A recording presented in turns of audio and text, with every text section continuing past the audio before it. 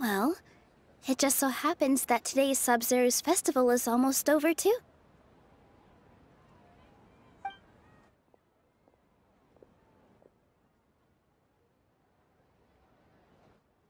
Since we're in a dream, let's make this final dance of Sub-Zero's as beautiful as we can.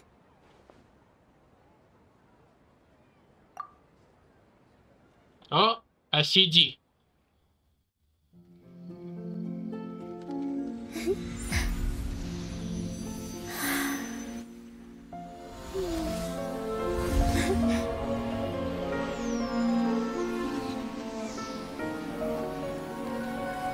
The wait is over, everyone.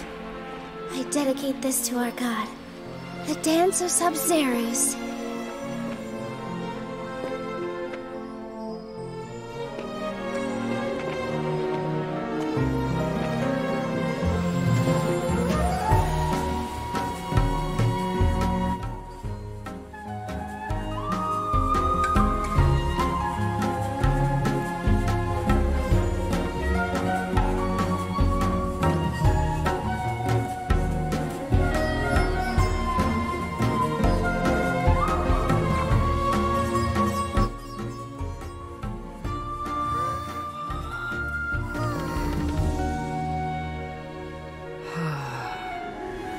I'd be lying if I said I had no regrets. I would have loved to see Nilou's dance.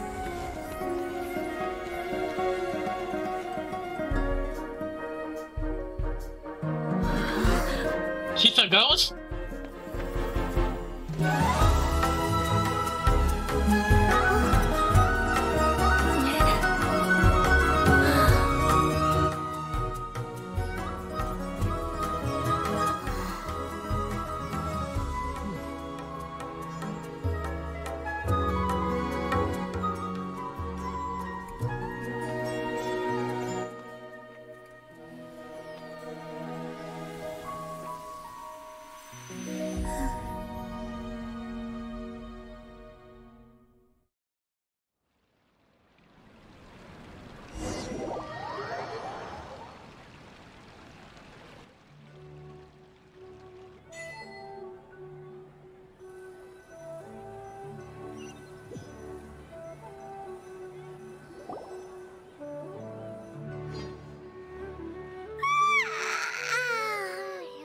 Good morning, traveler.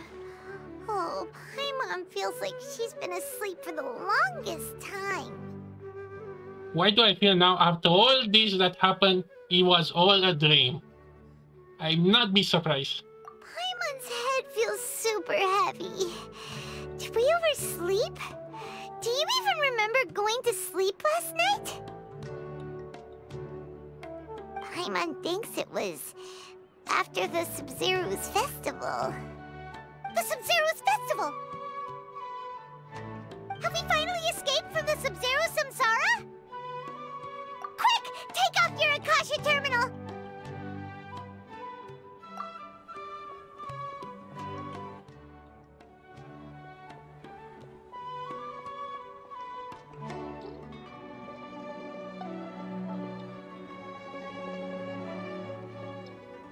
She's not in her room. What happened? Huh? What usual spot? Come on. She's alive! Well done, Traveler and Paimon. Wait, why? Why do we have sunlight? And thank you, Dunyarzad, for organizing the Sub-Zero's festival for me. We not gonna question why are you in Katen's body. So it was all a dream. You almost have me. But again, we're not gonna question this. I'm sorry, who are... Dunyarzad! You're okay! Oh, don't scare us like that! Oh, Traveler Paimon. I have something amazing to tell you. I just had a dream, and I saw Nilou performing the dance of Sub-Zero's.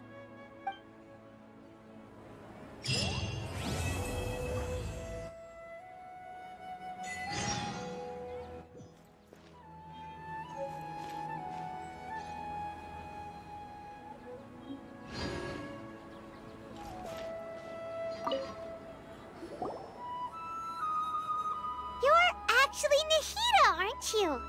Paimon felt like Catherine was acting weird when we met at the Sub-Zero's festival. And Dunyarzad, did you save her? It's a really long story. We shouldn't disturb her.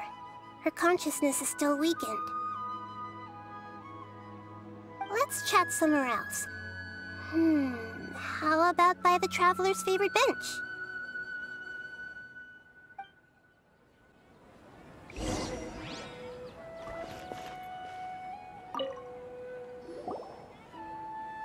What's going on? Why are you two so excited to see me? Hasn't it only been a night? It's actually been much longer than that. Oh? Strange. Was I really asleep that long? No wonder I have such a headache.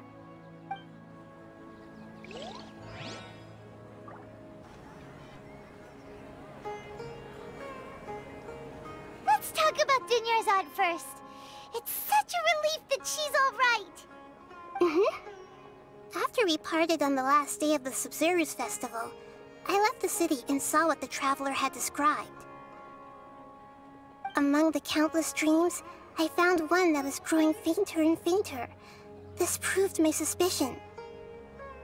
Once Dunyarzad could no longer bear the Akasha harvesting her dreams, her consciousness began to dissipate. But this also meant it escaped the Akasha's control. Such a small fragment of consciousness can't last for very long, though. It will return to its original dream, where both will gradually fade until they completely disappear. I used all the power I had to keep her dying dream alive as long as possible, but it still wouldn't have lasted for much longer if it hadn't been for you two breaking the samsara. So it looks like we did manage to save Dunyarzad in the end. And not a moment too soon. Huh? Why are you two smiling so happily? I thought you'd be so moved that you'd start crying. I need to spend more time observing human emotions. Both are fine. Everyone reacts differently. All right. You two must have a lot of other questions for me, right? After all, you saved my faithful believer. As your reward, I will answer any and all questions. Already? This is... Don't we have to save the tree now? At the Avidia Forest, there was this incense that made the Traveler fall unconscious and dream of a huge tree and a red sky. You also heard someone's voice, right? It said world and forget me. Yeah, so you do know! We've been wanting to ask you what that was about, and if the red sky was related to Conria. It seems like the Traveler established a connection to Irminsul. That was a message left by Greater Lord Rukkhadevata's residual consciousness in Irminsul. Perhaps her last memory before she died. As you two probably know, Greater Lord Rukkhadevata disappeared after the disaster in Conria. The timings of these events do line up, so your suspicions are reasonable. A message from Greater Lord Rukkhadevata? We thought it was from the Scarlet King. The Scarlet King? That god who died even longer ago? Some present-day desert dwellers still worship him. You probably just heard some of their conspiracies. Okay, so what does the message mean? I still haven't managed to decipher it.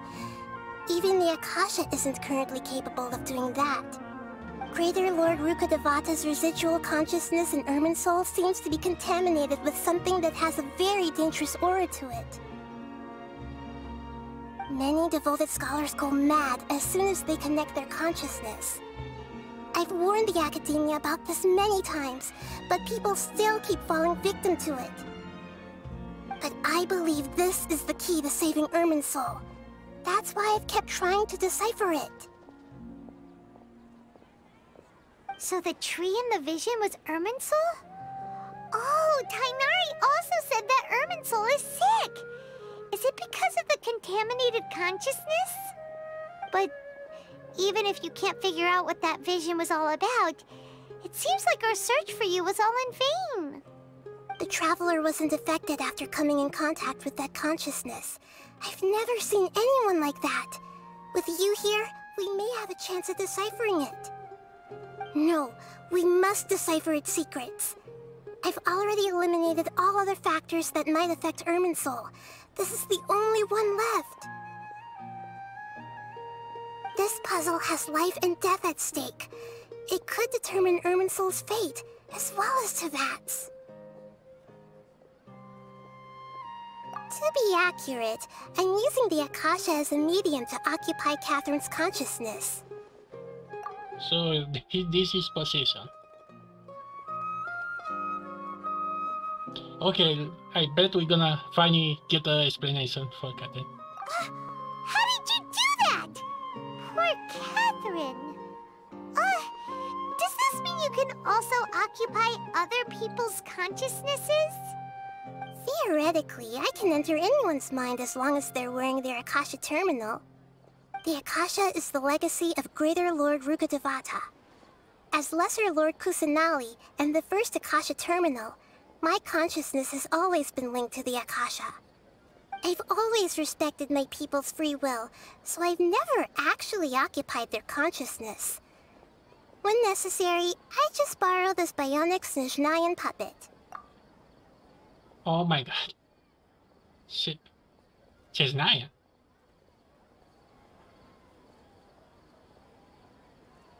Okay, this is the biggest reveal ever. Hold on. Did we just learn some deep, dark secret? So Catherine is... No wonder Paimon felt something was off about her. Wait, do the people on this? What about your own body? Why do you need to borrow other people's? Don't you live in the sanctuary of Surasthana? That story begins a long time ago. After Greater Lord Rukkhadevata disappeared, the sages found my newly born self and took me back to Sumeru. At that time, I was young and weak. The sages kept me in the sanctuary of Surasthana, ostensibly for the sake of protecting me. But I've hardly heard from them since. However, I do understand that they had hoped to find Greater Lord Rukkhadevata instead of me, a symbol of her passing. So, the sages basically put their new Archon under house arrest? How dare they! Why don't you teach them a lesson, Nahida? In some ways, they aren't wrong. Greater Lord Rukkhadevata was omniscient and omnipotent. Even after her death, the Akasha is still empowering this nation. And I'm still really far away from being able to call myself the God of Wisdom. Moreover, the Academia is also more proficient at governing this country. My existence has little meaning.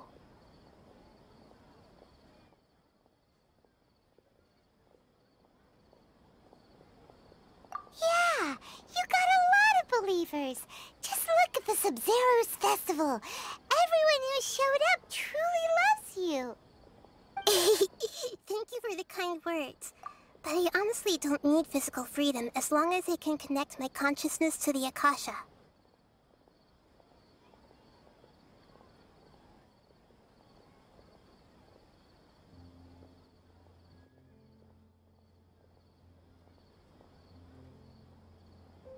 Trying to find a way to save Irminsul is my life's mission and top priority. I will work on that, and try to live up to being a deity in the meantime. Every once in a while, I will also take up the duties of the God of Wisdom and enlighten a lost soul here and there. Doing all that should be enough.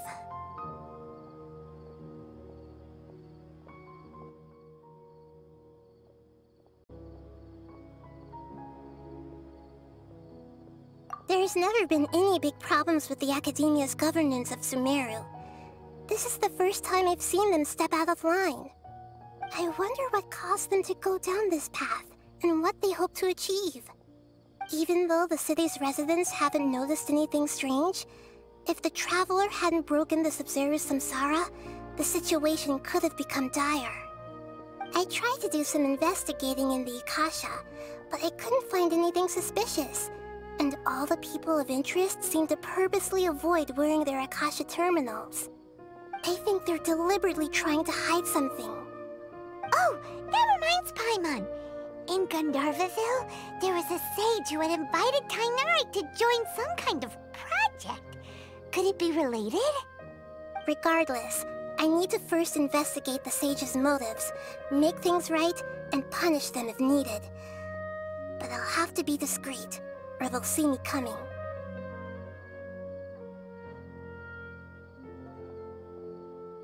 You mean how the Akasha stops you from having dreams? Yeah, it's been such a long time. No one's noticed something's up? It's not that no one noticed. It's more like no one cared. Ultimately, it's all rooted in the sage's misdirection. Misdirection? The sage has convinced everyone to believe that being unable to dream is a sign of rationality and wisdom. Not dreaming is a badge of honor in Sumeru. Even if the truth is that their dreams are being reaped by the Akasha. With their propaganda in place, the sages can maximize their use of the Akasha to facilitate their research. Besides, Greater Lord Rukkhadevata must have created the Akasha in the hopes that it could be used to its full potential. That's why I've never come out strongly against this. Anyway, the perspective advocated by the sages drowned out any voices of doubt. By now, even those who never use Akasha terminals find it too shameful and embarrassing to talk about their dreams.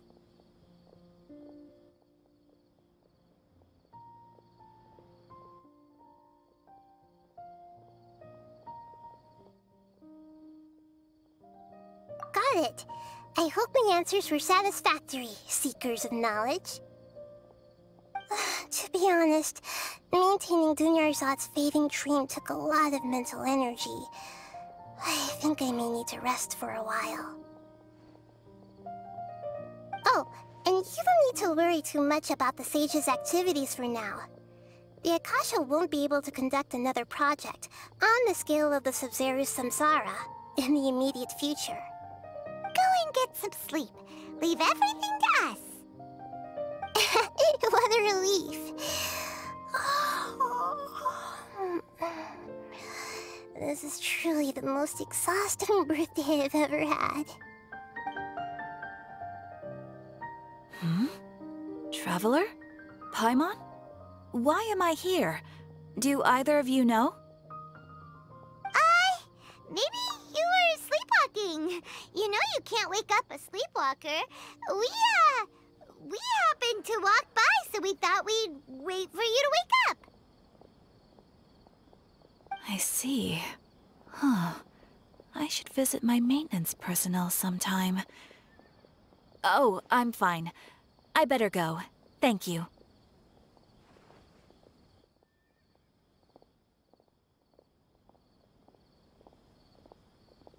Really? Do everyone notice? And we don't? For this time? But man, this was a roller coaster. I'm tired. I've been through a lot of emotion. But man, this was something. I'm gonna stop here. See you in the next video.